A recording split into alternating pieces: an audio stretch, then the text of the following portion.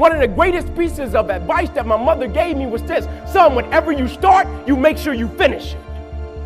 And the problem with the world today, people get involved with things, and if they don't like a certain person, if they don't like the process, if it's not what they thought it was, they quit. And what they don't understand about quitting becomes a habit that doesn't just affect you. Later on in life, when you get a wife and you get some kids or you get a family, it's going to come back to haunt you, and it will one day affect them. That is why I tell you the process is more important than the product. It's not even about the outcome for me. It's about, can you take pride in what you do as an individual, and every night when you look in the mirror, knowing that you gave everything you had to it. And we have to get to the point where we're willing to impose our will on certain things. Impose your will on it. My life totally changed. And they gave me an opportunity to stop.